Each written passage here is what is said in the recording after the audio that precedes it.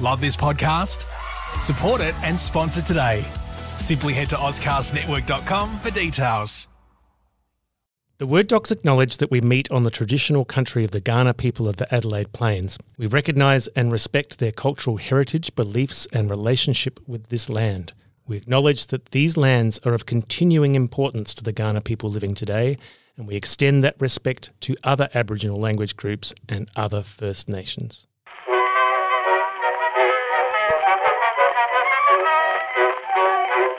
Why don't you write when you don't need money, honey? That would certainly make a hit. Welcome back to Word Docs. I am your host, Alex Vickery Howe. I am here with Amy T. Matthews. Hello. And Sean L. Williams. Hello. And believe it or not, these people have doctorates, and we are the Word Docs. Hooray! Yay! Go us. Woo! Yeah. Go, Alex.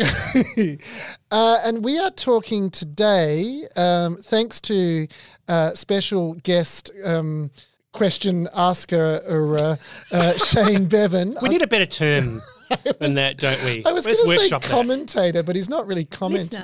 Long-time listener. Friend. That's right. Yeah. First-time friend, Shane Bevan. Beautiful colleague. Hi, Shane. Hi, Shane. He's Hi, in Shane. the office next to me, actually. He's so across hi, the road Shane. from me too. We love him. We love Shane. He sees me every Thursday when I climb the hill, and I can't make it to the car park because I'm old, so I stop for cheese and crackers at You the are the vending youngest machine. of all of us at this table. Yeah, but mentally and emotionally. And emotionally, You're I'm even still younger. even younger. And he always he pities me when we on Thursday And afternoons. Shane is a visual effects genius. I'm quite serious. We love He Shane. actually We did the love cover his of one work. of your books, didn't he? He's done the cover of one of my books, two of my books now, Ooh. and two of my CDs. So he's fantastic. He's absolutely brilliant. We love you, Shane. We do. So that was probably the longest introduction ever. But thanks to Shane Bevan, we are discussing Immortality, You which had to think about it there. I saw that. believe You're like, I was so close. Impossibility. I was going to say immorality again. Oh, wow. I'd like that episode. It's another That'll be show. a very long episode. And I believe this is a fear of Shane's. Yes. So we, in one of our episodes from last season, discussed my favourite trope, that of what was it again? Oh, that's right, the matter transmitter. and Does not exist. Does Shane, not exist. yet. Not yet. It does in the future somewhere. And It's it already does. happened. Does in literature, Alex. Yeah. Whatever we can imagine is at least partly real. And Shane said, hey, that's one of my greatest fears. All you've got to do is do the other one and I'll be forever Immortality. traumatized. And that's immortality. So he's afraid, He's afraid of of living forever. Done. So Now let's- I've got Queen in my head. Yeah. Don't sing it or we'll be in trouble. Okay, yeah, I've already made that mistake. Let's start there. So are you afraid of living forever? Sean, we'll start with you. Well, I've given this a lot of thought as a science fiction writer and as somebody, the stupid palm lines you have on your hand. Like your lifeline. Yeah, my lifeline wraps right around my wrist to the back of my hand. Oh, so you're around Oh. forever. So I'm going to be around for a long time. So I've been assuming that I'll live for a long Which time. one is your lifeline? It's the one that goes around your thumb, around the Yeah, meat right. of your thumb. And The meat of your thumb. And is it your right hand or your left hand? right, the left, look, I know too much about it. The left is the one you're born with. The right is the one that you grow into. Is that true? No, none of this is true. It's all rubbish. Mine's not I don't very think big. well, mine goes around my hand, but not that far. Mine goes around my wrist 3 times and up to my elbow. I think Where's I'm the already wrist? gone. How does it Where's your connect? wrist? How does it connect to your wrist? I don't think mine connects. I think I might be dead. So Well, due to the your, word dog your vampires. impressively long lifeline, you believe you're going to live forever or Well- for longer than you would like. I assume, no. See, this is the thing. So being a science fiction writer, I've thought about longevity and immortality and all that kind of stuff. And I think we're heading towards, assuming we don't kill ourselves from climate change and various other things, we're heading towards the strong likelihood that the kids that are born today will live longer than our usual lifespans. I mean, we can see lifespans creeping They're up saying already. like 150 years is a possibility, right? 150 years is a Wow. possibility. And once you get to that point, why not 200, 250, 300? And I've cracked jokes about being uploaded into machines and robot bodies and all that kind of stuff. But I think being forced to live Robo forever. Sean. Yeah, Robo Sean, that's right. A lot of people say, well, who'd want to live forever? You'd be all old and sick and ugh. And of course, no one wants to live forever if they're going to be old and sick and But if blah. you're not. But if you're not, if you're healthy and fit and can live as long as you want to, and I think the flip side of immortality is the right to die whenever you want, so you've got to have the two side by side, then I think, longevity could be great, but immortality probably bad. My question would be, do all the people you love get to live with you? Like, is it just you being immortal, or is it everyone you love? Because I don't think you'd want to be immortal if none of your people came with you. No, again, but of course that's sort of a thought experiment, but it's probably not likely to be the reality. I mean, if I have the ability to be immortal, then the chances are that you two will be, and we'll be making Word Docs episodes for thousands of years. Welcome back to Word Docs. Here we are in 4073. The other question there, then, is if you do live that long, the chances of relationships surviving that long, like you're more likely to have multiple different relationships, so different friends, maybe be through 2 or 3 relationships or more. There's a novel by Robert J. Sawyer called Starplex, I think, and it's about a man who's about to get married to the love of his life, and this strange alien-seeming being interacts with him, and it turns out this being is from the distant future, and then it turns out that this strange being is in fact himself from the distant future. And of course he asked the question, so how's my future wife, How's the Marjorie? wife? How's Marge? And his future self says, I don't even remember that person, I've been alive for so long. And there's a sense of we in our sort of life as we understand it think that's a terribly sad thing, but for this being from the future, that's perfectly normal. We don't mourn the fingernails we've cut off, or we don't mourn the parts of... Would you get bored? It would, then if you got completely bored and couldn't fix that, then you could just get out of life. I mean, that was going to be my question to you, Amy. Do you think psychologically, because there's one argument, physically, we're young forever, or whatever form we physically take is sort of giant spiders. that would scare you. Yeah, not if I'm inside the giant spider, terrorizing everybody else. That sounds great. But assuming your physical form endures in some way, do you think psychologically or emotionally, Amy, I would think that there is a point where, I don't know, do you think there's a point where you feel that your time has passed? I don't know. Well, I'll tell you what. We teach a lot of younger people, and I feel old. Like I'm not old, but you do start feeling the younger ones coming up. And what happens if you live that long? I don't know that I'd ever get bored, except some things would bore me. I'm already sick of grocery shopping and cooking every night. And imagine if you're doing that for 150 years. Maybe your spider body will be sustained by the sun alone. Well, no, I'm thinking of the blood of young people. But then consumption, right? Like imagine... Where's the world's population going to be if everyone lives for 150 years? These are all really important questions that would need to be solved, of course, but in an imaginary world. In an imaginary world, yeah. Well, we don't know what the solutions to those questions will be, and there may not be any. Yeah. And but I think confronting these kind of questions helps us confront what it means to be an individual, what it means to and be meaning, a person, right? and what the meaning of life is. Is the 42, Sean? I always forget that. It's not 43. So I would have said that the meaning of my life was to be a writer and to write stories. But would you get sick of it? But I can see now that I could go back to writing as a hobby and write music instead for another 30 years. And then maybe after I've done that, then I might go back and do the pure maths degree that I thought about doing in my 20s but decided was too hard. That sounds fun. I think even if you live forever, you might not do that one. Oh, no, I would love it. He would love it. He would love it. I would really love it. And this is if you live for 1,000 years, you get to live 100 lives, maybe. But does that mean that each has less meaning? I was having lunch with a friend who's only in their mid to late 70s. And healthy. We're having lunch, we're chatting, and they said, if I die tomorrow, that is not a tragedy. And I said, well, I think you get to an age where you start thinking about that. Yeah, and thinking about it, but not in a. I mean, that sounds completely morbid. but And I just guess as over lunch it had was a a bit time. morbid. But the sense of I'm very happy, I've accomplished, and my time has been good, and I'm actually ready now. Not necessarily to die, but I understand that. Not everyone gets there, though, do they? No. And I had a very close family member who I won't identify who reached that phase a while back, and I remember being absolutely shocked that you could think that you'd had enough life. And But I think I've been in that position. As you get a lot older, though, you get more tired, right? Yeah, Less and I'm in my energy. 50s suffering from chronic pain and now COVID. And I sort of think, oh, yeah, it might be nice actually. Oh, I mean, I'm not to baby, the point you of need actually. a holiday. But if I were to die, if I discovered that I had terminal cancer, of course I'd be upset and I'd be sad, but I wouldn't be as upset or as sad as I was when I was 25. When you have a scare, though, I think suddenly it's different. Yeah. Like suddenly you get this real urge to live. I don't know, though. I think immortality is a weird one, because... And I think immortality automatically goes to the extreme case. Yeah. It? It's the extreme case. And like the person wandering forever and being the only one who lives forever. that's right, yeah. Or vampires. Melmoth the Wanderer. But there are lots of stages between as we are now and that extreme case that might not be terrible. I don't know. I really do. I feel everything has its time.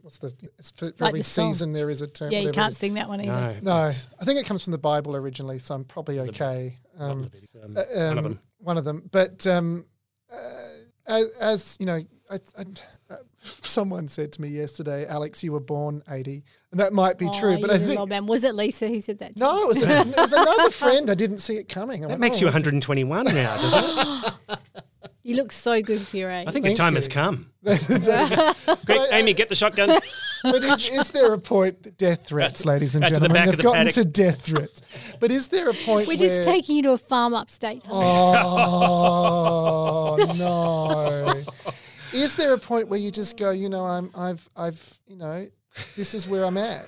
I can imagine our listeners going, didn't got you used to have dark. an Alex? And we go, oh, yeah, yeah, he's now with a Oh, lovely we've family. We've got a new Alex. Look, Alex almost the Cawthron. same. Replace me with another Alex. Who was it? Was it a friend of yours, Amy? With someone where they were told? Who was telling me where they were told their dog went to a farm and they thought that meant what you're implying, and then they found out as an adult that no, it went to a farm. It was totally fine. Now, the conversation that followed on from this when we were talking off air was the immortality, which feels like a bit of a grand term in this context, but the immortality of a writer, that some writers have work that lasts. I'm thinking of, is it Charles Dickens in Doctor Who when he says, "Doctor, do my books last? And how long do they last?" And the doctor goes, "Forever, forever." Is that something that writers crave? I'll start with Amy and we'll move on to Sean. Alex. I don't know. I was thinking about this before because I don't know that has ever crossed my mind. Like, I think it's such an unstable business that the thought of actually getting a book out and anyone reading it is amazing. True. I don't know that ever crossed my mind. What I find interesting is that a lot of the authors we see as kind of canonical and huge in their own time were not the ones people thought would last. That goes right back Dickens. to the ancient Greek playwrights. The one that lasts, the people It's that we now surprising. know of are not the ones that were winning awards at the time. Yeah, and a lot of them weren't even very well known or they flopped. Like Virginia Woolf, probably sold 12 copies. Her husband published her.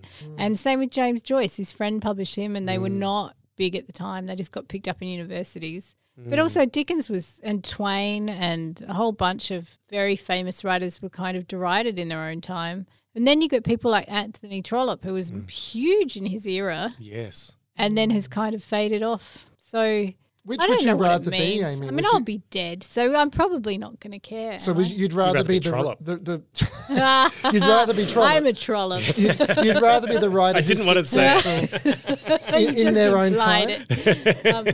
I think, I mean, if you could, I'd rather be successful in my own time probably and enjoy it while I'm here because nothing will be forever. Like even the ones we know, like Dickens or whoever. It's not going to be forever. Oh, it's still the biggest selling author Yeah, in but the it's English only language. it'll be a few hundred years and that's it probably. Not bad though, is it? Not bad. Sean. Homer's doing all right. My mother tried to read the Iliad the other day. Didn't work. Oh, bless. Well, Jeanette was not the target market. She for that. wasn't the target market, but she said, "I'll just pretend I read more of it than I did." So Tell we're outing her. her to try the Odyssey. It's a bit more readable. It bit is, more that's true. And maybe Dick. Oh, don't start on Moby Bloody Dick. Well, that lasted. That bloody whale's still around. I can't believe I was forced to buy that book. Oh, we Sure heard about you it. were. We heard about you reading it. Put in for my a whole hand. Year. Sean, what would you rather be? Would you rather be successful or remembered? Well, I'd rather be successful, and it is something that I have thought about. So my first novel was a collaboration between me and my friend Shane Dix, who's another Hi, Adelaide Shane. writer. Hi, Shane. I don't know whether you listen to this, but hey, I must come down and have a coffee with you.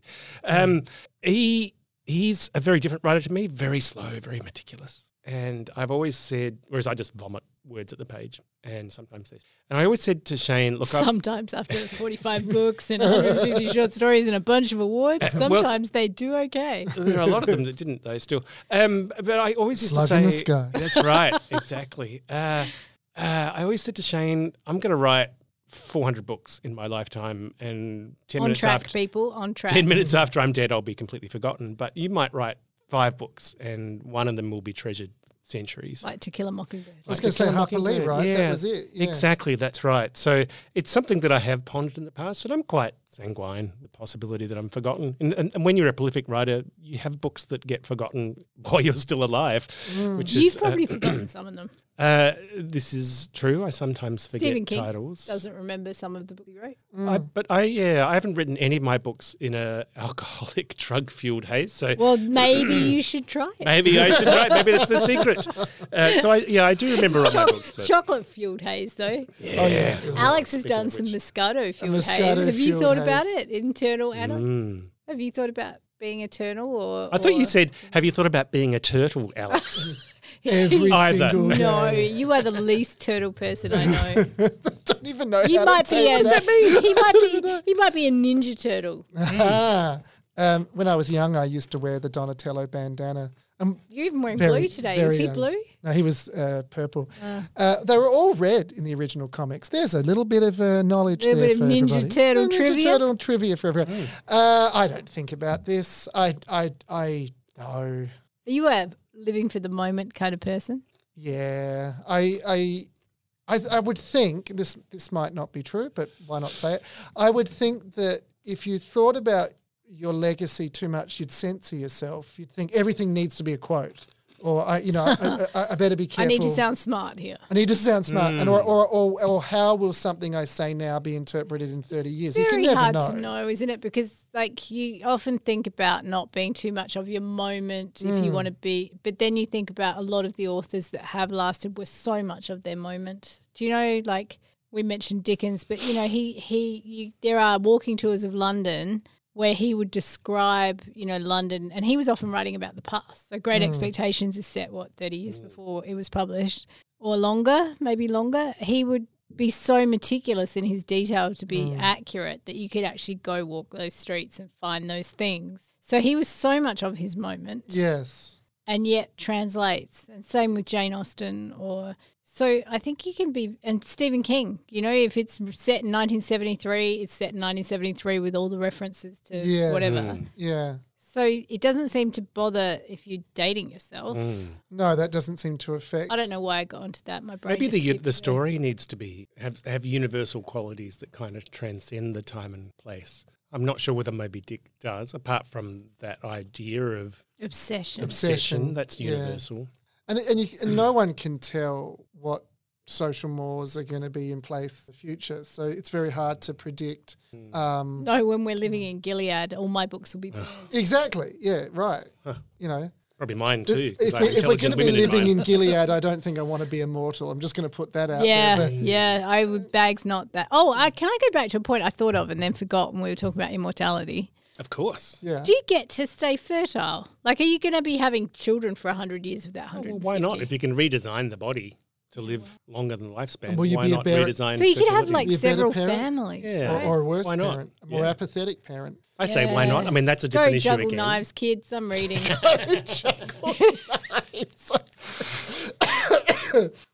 That was good. That was so good. I nearly passed away listening to it.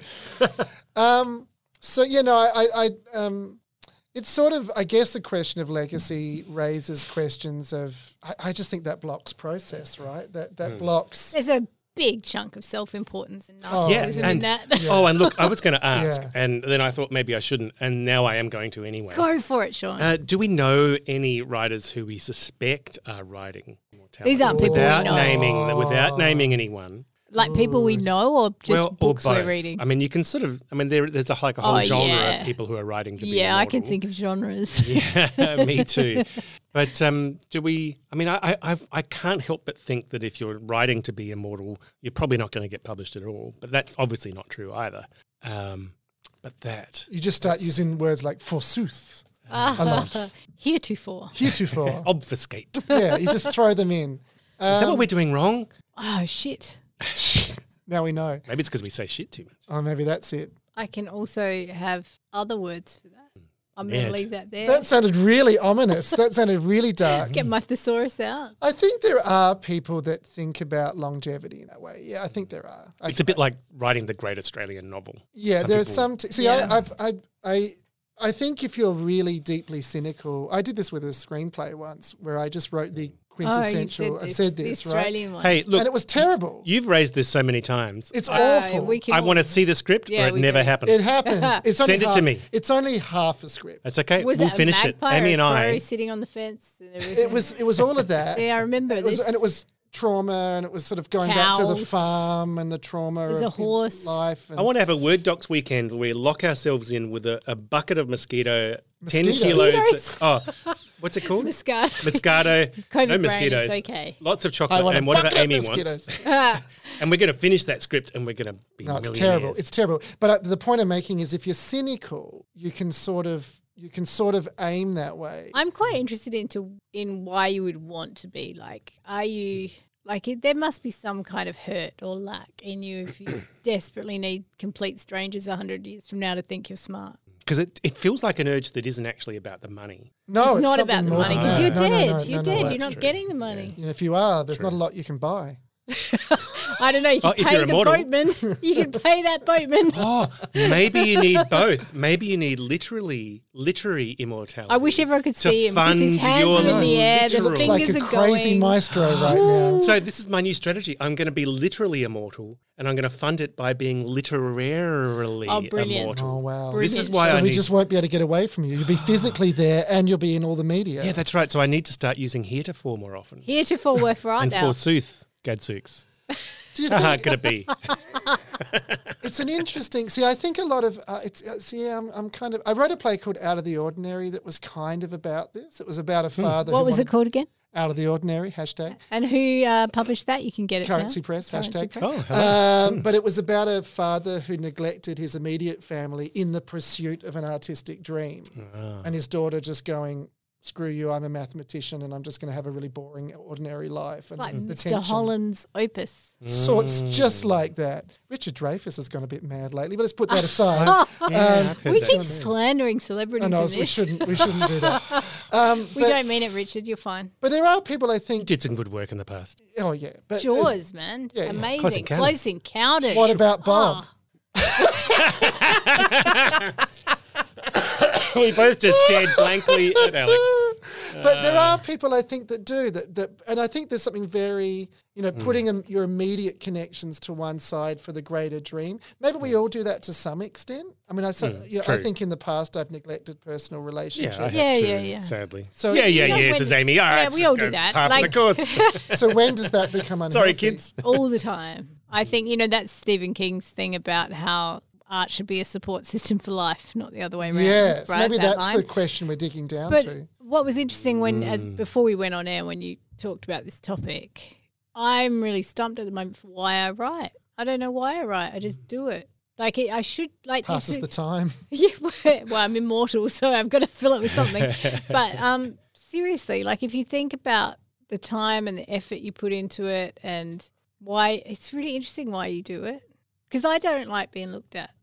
No, you said that before. You Yeah, like your like- work being looked I at. like but not, people yeah. reading the books, and it's really lovely to get. I've been getting because I've got 2 books out this month, so I've been getting a lot of direct messages on Instagram from readers, which is really lovely. I like That's that. nice, yeah. But there's a But I don't. distance there. Yeah, I don't want to go up on a stage and be looked at. Oh, an opening night of something you've written is bloody awful. I don't want to be there. The funny thing is we're all good at that, even though none of us like yeah, it. yeah, introverts. Good at Being in public. Being in public. We're quite good at public I speaking. used to be better at it. I can be quite mad. I just saw your lecture this morning. You're great. Oh, thank you. Present beautiful. Oh, well, that's nice. I saw it. It was terrible. No, I didn't see it. I'm just trying to present both sides in our reporting. The darkness, the hidden dark. No, you're right. But maybe, I mean, You can do it, immortality but- is about being recognised, right? And particularly as a writer, Paul Auster didn't get published for a long time. And he was okay with it. In his memoir, Hand to Mouth, he talks about how he just assumed he was a genius. Wow. And that one day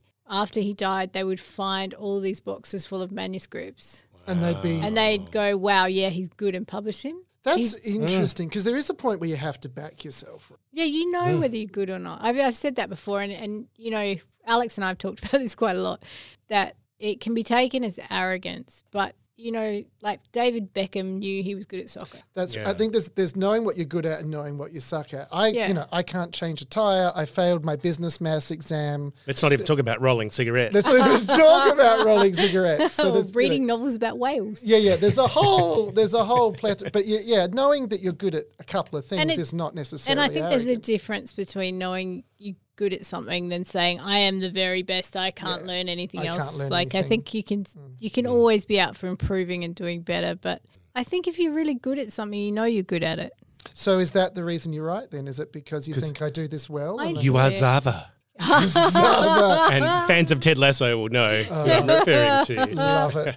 Maybe not that arrogant. But Roy Kent is apparently based on Bill Sykes from Oliver. The actor said that on his podcast. That's funny. He said That's what the accent's all about. Yeah, it's Bill Sykes with some sort of emotional life.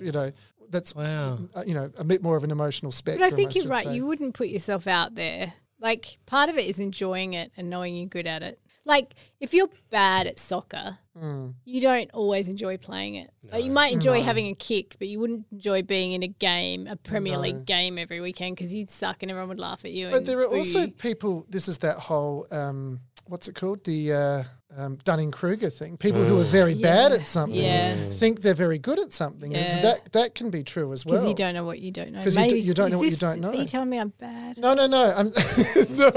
But I'm saying is part Only of the at soccer. Only at soccer. I am really bad at soccer. Is I will part own of the that. reason that Very short. that you write, knowing that you are good, but also striving to be better. Because I think that can be part of it too. What do you think, Sean? I think that's right.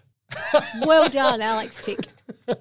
Because I think you write something and you go, that's getting closer to what I want to say, but the next time I'll be closer And again. every time you write, trying to push yourself and do better, I think. So I think that might be part of it. Whereas if you really were on that kind of Dunning-Kruger scale, you'd go, well, I just wrote a paragraph and it's better than War and Peace. I think for me, you can pick the difference in people by how open they are to learning and reading. And, I think people who are genuinely in love with the craft are always reading and reading widely and going to master classes and listening to other people, and they've got enough humility to know that there's a lot they don't know and to keep learning. What about in terms of students then? Have you ever encountered students where you just think, well, don't name names, but where you've gone, actually, it's going to be very hard to teach this person because they already think. Yeah. Yeah. I think that's the biggest danger for all of us, is to get to a point where you think there's an overconfidence. You never want to let your confidence. I mean, there's one thing to go, I know I'm good, but there's a level where you have to be vulnerable and insecure enough to always think, how am I performing? Because you can be like, I'm just going to mix metaphors, like, or maybe I won't. I'll stick with David Beckham. Oh, what are you going to mix it with? I was going to say singing, right? You can be a great singer and have a bad concert, or have a bum note, or hurt your voice, or be in the wrong genre of, like should be singing opera and you're in pop. I don't know. Pavarotti can't rap. Yeah, exactly. Pavs. And these practices are all constructs of lots of individual practices. So no one's just good at soccer, or just good at singing, or just good at writing. I mean, looking at they writing, can't play every position on the field.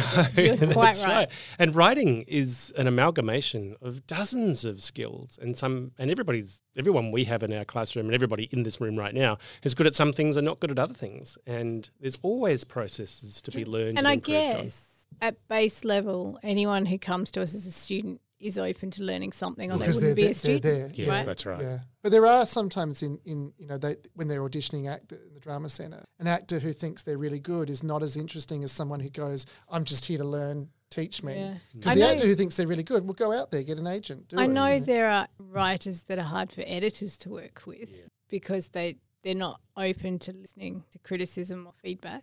I'm surprisingly excited by feedback. Me too. I It get took me a too. I while love to learn the skills to not internal. Like I think in the beginning you're more insecure and you gain confidence, you get skills. And it depends, I guess, if you have a good relationship with that editor and you go, Oh, there are bad editors. There are Yes, bad, there are are. cruel editors Yeah. out there. There definitely are. Alex was the victim of a bad editor just last week. I feel like I've been lucky. The publishing houses I've worked with, the editors have been amazing. Yeah. In my editing and the industry topic, I always bring in structural edit notes. Oh, they're pretty intense. Oh, Often, yeah, aren't like they? 7, 8, 9 pages Yeah. worth of criticism, and it's all incredibly valuable Yeah. and really useful, and all designed But to help make confronting, people- and but part of yeah, the job is to learn how to manage your emotions around that, absolutely. And have a few irons in the fire so you don't so collapse. you can beat people with them. Yeah. So you can beat them. Now, can I ask you both another question, if there's time? Okay, which is, Sean just held a hand up to me. Not with a rude gesture, can I just and say? he hit me. No. Amy, brutal. Amy brought out the finger, the bad one. And hit him with The it. bad finger. Here's my You're question. maligning me. This is slander. It's not slander, it's true. As a writer, I'll start with, who should I start with? Amy. I start with Amy. This is my punishment. when you say, like soccer, you can't play every position. Yeah. What's one thing as a writer? Let's go both ways. One that you've discovered you're good at, and one that that you're still like, even as a writer, there's that one thing I haven't quite worked. All right. I'm really good at dialogue. I've always been very good at dialogue. That was never hard for me. In the beginning, I found plot really hard. And I think because I went to an institution that was literary and was not about plot, I had to really work to learn that. Now, I think pacing. I think I would be a natural for like a giant 500,000 word novel because I think my first third is often really slow and then my last third's too quick. Right. So I think my pacing is always off. Someone said to me last night that aging is like this. The first 45 years of your life, you're climbing Yeah, the hill, then you're then it goes falling down. Tumbling. Tumbling Yeah. down. Sean.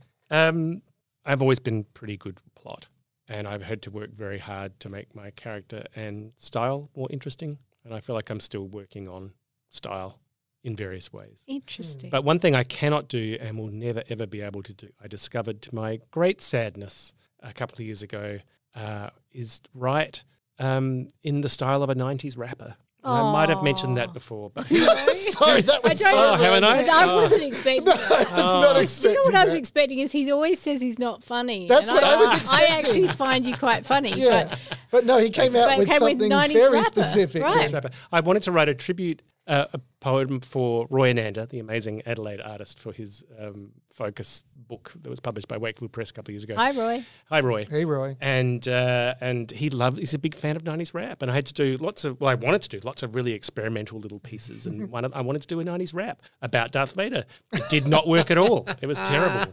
Anyway, there you go. I failed. So Props for specific. trying. I love it. Alex, what about you? Dialogue's fine. It's interesting because King of dialogue, both of you two. working on trying to sort of break into the novel space. One of the incredibly unsurprising revelations of recent years is first person from a character's point of view. You're fine. So much stronger than if I try and third person it out, because the feedback, which just makes total sense, is when I'm trying to be third person, I still sound like I'm becoming that guy and now that guy and now that woman. I don't mind that. It's just can do that. if you're changing too often, it's more head hoppy, right? It's a bit head hoppy, but as soon as you put me in first person, it's much less So criticism. It's like, okay, I'm with you now. So your inclination would probably be for deep point of view in the third person, where you're kind of located. So what I would recommend then is changing from chapter to chapter, Yeah. Yes. Same. And rather just than staying there. changing within the chapter. Yeah. Because I think deep point of view is great. Yes. If you can have the language of the whole book in the voice of the character, but you're in third. That's really hard to do. It is. And wonderful when it's done well. Yeah, amazing. So that's a very specific thing. Whereas if I write first person, it's like, oh yeah, I'm with you. This is great. As soon as I go third person, like, okay, here's the long list. What do you issues. like on rewrites? Darren Nash? Get Darren Nash on the phone. I'll ring him right now. I think with someone like Darren, great. With Caleb, great. Darren Nash, the with someone excellent editor. Darren Nash, Hello, the Darren. excellent editor, who I'm going to meet on Skype soon and prove he's not you. Hi, Because Darren. Maybe you've already met him. Maybe I've already met him.